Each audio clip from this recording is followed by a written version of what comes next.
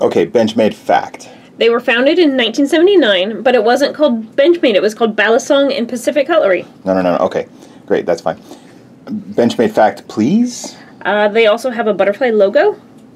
Yeah, I know. All right. Let me try again.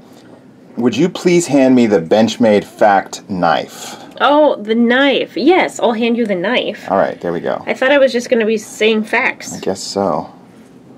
Frankie, new for 2018? The Benchmade fact. They started out in California. Another one? Where are they at now? They are actually in Oregon City now. Oregon City, Oregon. Yeah. Another fact is in the 90s they moved to Oregon. Why is this called the fact? I don't know. I don't know that fact. You guys come to get your information from the video reviews. We're not sure. We have no idea why they call it the fact. I didn't see it listed when I was researching the knife, like well before we bought it. Yeah. We picked this one up last weekend. Yes. And we were looking forward to it. Oops. We were definitely looking forward to this model for 2018, and I'm struggling with it a little bit. It's still a little tight. Needs to be loosened up a little bit. Yeah, that is what she... Didn't say? That's what she determined when she fondled the knife. What do you think so far? I think it's pretty cool. I like the all murdered out look, Chaw. Murdered out shawl, yep. It's always a good color feature. They do have two color combos as of right now, the time of this video. They've got this murdered out version, all right, with the black coated finish on the blade. S30V, by the way. And then they have the satin finish one, too. Same blade, everything the same, satin finish on the blade. Yep. Which makes this one a little bit more expensive. It's $191, and then the satin one is $178. Okay. So. Okay. Yep, Blade HQ prices, by the way. Yeah, this knife looked interesting. I definitely wanted it. I knew it was going to be a knife that we were going to get to feature on the channel at the least, right? Yeah. And, well, it is, I guess I didn't realize it until I bought it. The box is right there. Frankie, it is part of the black class. Meaning tactical and scary. Tactical and scary, such as the Infidel. Yes. Such as, what are some other knives in the black class? I want to say the, oh gosh, I can't remember. We used to have it. The Contigo. Oh, yeah. Part of the black class. Yeah, like first responders, emergency service, tactical, that kind of stuff. This is the black class. I guess I didn't think about it too much, but the fact falls under that category, right? They have 4 classes of knives. Okay. Go ahead and tell them. This is a fact. This is a fact. They have the blue class, which is like the EDC everyday carry ones. Yep. The normal, typical Benchmade, I don't know, the Griptilians. Sure. And then they also have the black class, which is more tactical, scary, you know. The gold, which is more collector, prettier expensive, stuff. High dollar, exotic materials. And then the hunt class, which is the hunters stuff. The hunt series, yeah, we've had one. We've had the... Crooked River? Crooked River, yep. Yep, which was a cool knife, and I sort of regret selling that one. Yeah. But here we go, part of the black class. And it does make sense after I get this knife, Frankie. It's, I mean, blade length on this, we're talking nearly 4 inches. Yeah, 3.95 to be exact. Let's take a look at it with the mini grip there. You guys know the size of a mini Griptilian, okay? It does make it look really long and skinny. It's a long knife, yeah. And it's fairly, it's short in height. Yes. All right. I want to say it's average in width. Yeah, that's the only thing that I can say that is my little criticism on it, is that I thought it was going to be thinner. Just from looking on it, pictures, it looked like it would be thinner in the handle. I agree with you, and I think that maybe I would like it more if it was thinner. Yeah. And that's not to say that this is bad. It's not bad, but I guess I was just thinking that it'd be sleeker. Yeah, maybe a little bit. Now we are talking, you know, the spear point blade there. The blade itself is not thick by any means. It's, what's the blade stock thickness? 0.11. Which is on the thin side, okay?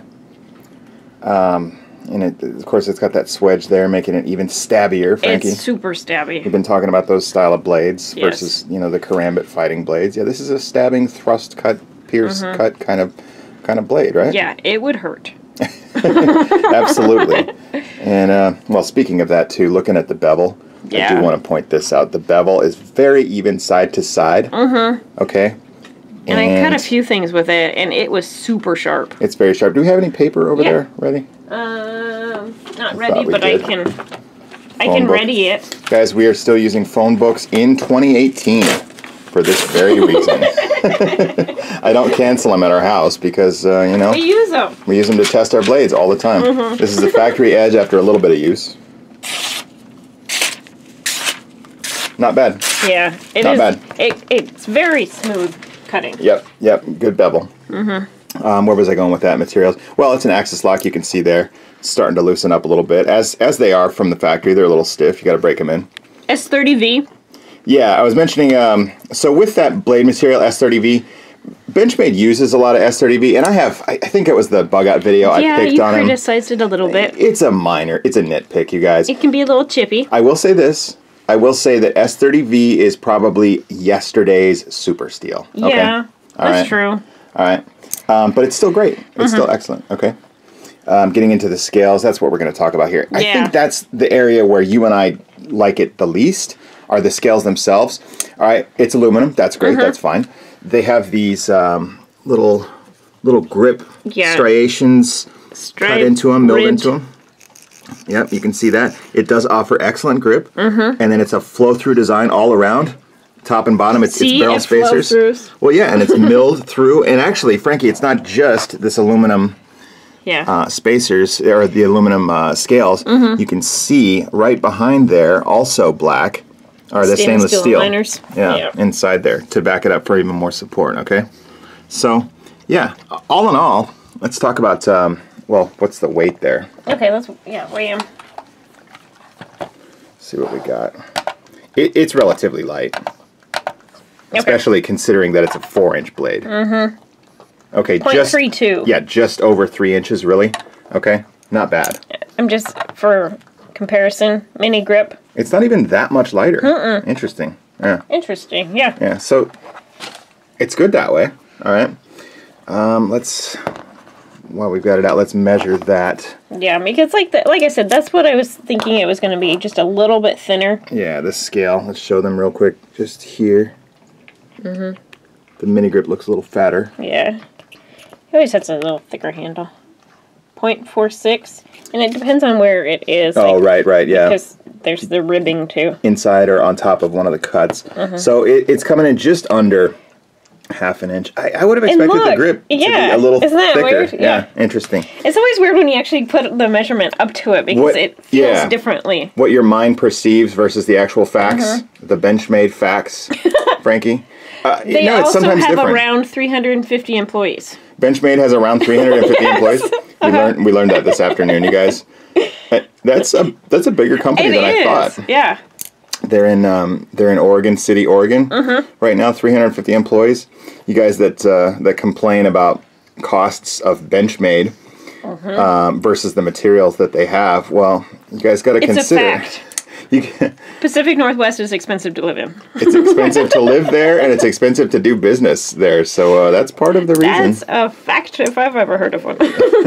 Just something to consider. Yeah. It's not the cheapest place to employ. Well, I wanted to compare because the closest comparison knife that we have. You have a few. That I think is very comparable is the Bose Smoke. Now the deployment method. And the fact that it's a frame lock, that's totally different. But the profile, once it's deployed, this is a very similar knife, isn't it? Very similar. Both murdered out chaw. Murdered out chaw, yep. And they both kind of have that vulnerability factor because this one's front flipper and then axis lock. So, agreed. You know, it's kind of similar that way. Something that we've always said about Benchmade is they have that fondability factor, okay? There's a 940. Oops. See, I'm used to the... I know, it's a little bit different. Fact. Check it out. The fondability factor, very high on a Benchmade. Yes. Yes. Same thing on the Bose, though, of course. Yeah, and this one is just a little bit thinner. So that's what I think I was comparing it to. Is it, though? 0.44. Slightly. Okay. Not even that much thinner, though. Enough to make the difference, I guess. Yeah. And what else is similar, too? Crossbones. Kind of the same sleek, thin profile. What are we talking here, price-wise? These are around 70 or 80, aren't they? Something like that. 70, I want to say. Cost 8. And then we're at, 175 to 190, depending on the finish. Or so, yeah. And then these were around 200, but good luck getting one. Yeah. And one that's kind of similar too, but it's an automatic, but it has the same stabby spear point. Stabby, you know, dagger kind of blade, right? This is the Godfather, isn't it? That's the Godson. Godson. I always forget which one. Godson. Yeah. Also made in the U.S. 154 cm. Those are going to be around what, 200 or less? Yeah, I think something about that. Yeah. I think this one was a little bit more because it was a special edition one. Yeah, yeah. But super cool. What else did we get? You could get an Ultratech, actually. Yeah, about that same price. I got that one out because that one specifically has the dagger blade. You know, kind of similar tactical stabby idea that way. Yes. But price-wise, what, $250 on those? Yeah, so that's a bit more. In that area, yeah. I don't know. That's the competition that we were kind of thinking. Oh, even the Almar. Even the Almar Eagle Ultralight. Right? Yeah. Yeah. And I used to like this knife a lot more. I used to like this knife. I carried this knife a lot in 2015. I think a couple of years ago would have liked this knife more. Yeah. I can see that. I think I'm just less into this blade style. I'm a little less into the tactical knife, right? And I just for me, I would say, I guess I've learned that I'm more of a blue class guy these days. Well, you know what I mean? Well, I'm a gold class kind of girl. Oh yes, she is though. She is. No, that's funny. We don't own any gold class knives, but like, yeah, her taste is expensive in general. I'm surprised we don't have any gold class knives. Well, I looked at that one. It was kind of close to. Go ahead and put that away, would you? Retract it. You're mean. This one is so stiff. So incredibly stiff. So stiff. Yeah, yeah. Well, and I think this is the older model too, where it doesn't have that easier deployment. God, that one's so. Yeah, every other Ultratech that we have is a lot. Yeah. A lot easier to deploy. This one doesn't have any kind of problems like that. Axis lock, fun. It came a little stiff, but we just loosened up the pivot and it made it perfect. Well, we should say we did loosen it ever so slightly, which is sometimes, you know, what you got to do. They need maybe just a tiny bit of adjustment. Yeah. Where we have it, there's where we have it centering wise. No blade play. And it's excellent. Yeah, and we said left or right hand carry, which is nice.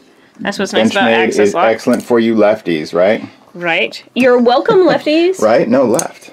Oh, yeah. Sorry, I just got it. Listen to the clicky click, though. The clickety clack. Clickety clack. That we know from 940s. You know what's funny? You know what's another fact? What's another Benchmade fact? From California, they moved to Clackamas because you were saying clickety clack. Clickety clack, Clackamas? Clackamas, Oregon. That's a city in Oregon, you guys. Yes. Yeah, yeah. But it's clickety clack, Clackamas. I don't know. Would we recommend it? Yeah, why not? You know, if heck yeah. Exactly. It's a good knife. It's good quality, good materials, and if you like the style, it's going to work for you. Do you like these type of blades? Yeah. Do you like these long, skinny, stabbing, pierce, thrust cut type of blades? Well, you know what it really is? It's a hybrid between a Microtech and a 940. Sure. Okay. You know what I mean? Like, it really is a combination. If these two had babies, that's what you would get. It's a fact. It's a fact? That's a fact. Okay. Yeah. I laughed at my own joke. It was funny. She seriously looked up a bunch of stuff on Benchmade before we did this video, so she would have Benchmade facts. Yeah. No, it's good. We learned a little bit about them. Like, think about it. If you put this with like a more tactical. The original, I don't know if it was Benchmade, but the original Benchmade creators declared bankruptcy in 1987. That is crazy. And then Benchmade was formed, I think, in 88. After that, yeah. Yeah. That was a bad fact. I didn't want to say that one. Well, it's part of their history, you know. Yeah, that's true. I'm glad they made it through. They're certainly part of why we love the hobby today. Right, that is true. This one though, it's not for me, and I'm just going to say that on taste, just on taste alone, right? There's a jelly here. Yeah, it gets everywhere. Oh yeah. Pug's We were discussing that earlier. How much hair do we eat? That's a whole other video. Yeah, never mind. So gross. Totally, we'd recommend it, but it's just, you know, I guess I thought I would like it more, and I think 2014, 2015 me would probably like this knife more. Yeah. Well, and you're just not as tactical as you used to be. That's true. That's true. You know? Yeah. You don't wear cargo pants every single day. Cargo pants. She's making me out to be like this mall ninja. Yeah. Did we talk about the clip? Speaking of mall ninja, very deep carry. I mean, the deepest of carry. A lot of people are going to like that. I've pocketed it. I've carried this knife a couple of days, and it's easy enough in and out of the pocket, despite being deep carry. That's usually my main gripe with it. There's enough clip there to grab 2. It's nice that it's black too, because that's just a nice It's a little more discreet. noticeable. Yeah. Not everybody thinks that guy's got a knife, you know, when you see something like that, but Yeah, I definitely do. Or something. I do. I'm like, hey man, you got a knife? Sweet. Let me see. I'm that guy. I'm that stranger who talks to you that way. Frankie is too. Yeah. It's a good knife. It's a good knife. It is. I just, it's a catch and release. Yeah. You know? Yeah. That's a fact. That's a fact. Yeah. It'll go up for sale at some point, but We'll keep it for a little bit longer. Very nice, yeah. Do we have that, this is the mini grip for you. This one's actually pretty new as well. That one's not ours. It's not ours. Thank you, Angie. Yes. Thank you, Angie. As if she's giving it to us. Yes, it's getting sharpened. Yeah, I'm actually going to do a sharpening job on this one. But the mini grip for you, the full-size grip for me, or lately, and I didn't get it out, the bug out, man. Yeah. I absolutely love the bug out. For me, yeah, I really think I kind of learned that, you know, it's just more for the blue class. Yeah. For well, us. then there's more colors and, yeah. I don't know, fun. Not as tactical. That being said, okay, I still really, really want the Infidel. That's true, you do. Just cool factor. There's still that cool factor, all right? You should have gotten one for your birthday. Instead, you got this. That's a fact. The Infidel's double the cost of this. What do the Infidels cost? Like $400? Whatever. It wouldn't have these ones are less than $200. These are cool. I probably could have not gotten a knife for you to get a knife. Yeah, that's for your true. birthday. That's true. See our previous video on that. Yeah. All right. Great knife. We recommend it if you like the style and you like this type of blades. You know, have you handled these type of this type of knife, folding steak knife? Yeah. Before? Yeah. Yeah. It is. It is exactly that. If you like it, pick it up. That's a Benchmade fact. Yeah. All right. Thanks a lot for joining us, guys. Bye.